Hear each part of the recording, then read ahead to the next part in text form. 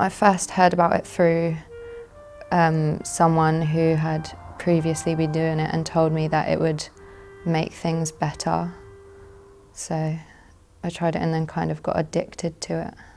I felt like that I didn't deserve any friends, that I was not a very nice person and I didn't believe anything that anyone said.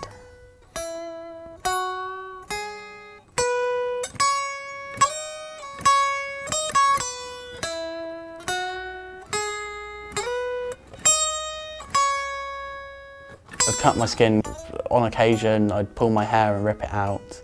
I vaguely remember burning myself with things at one point or another. I didn't really tell anyone, didn't tell my family or friends, I just kind of kept it to myself for a long while.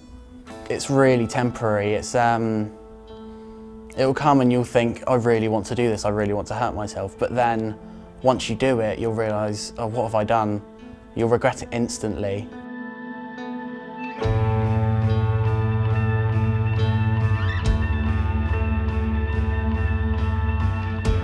We're really lucky for the support that we get for children in need. We're able to deliver one-to-one support for numerous young people, both in our building and in schools. We're able to run support groups and recovery groups.